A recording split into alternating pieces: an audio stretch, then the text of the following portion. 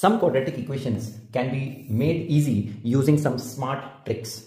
Just like the equation 16x square plus 46x minus 35 equal to 0. You can see the coefficients are very big here, and splitting the middle term can be really difficult. So how do you split the middle term easily? So we all know that we need two numbers whose sum, that means two numbers a and b, which add up to 46, and the product of those two numbers a and b should be the product of this number 16 and this number negative 35.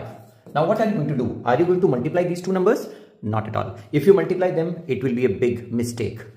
Rather than multiplying these two numbers, just split it into its factors. Why am I doing so? Because 35 and 16 no way will give me 46 on addition. So 16 can be written as 2 times 8 and 35 can be written as 5 times 7.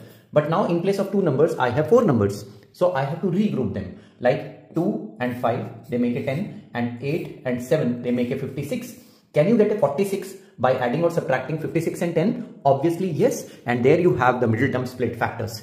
You just need to decide on the sign.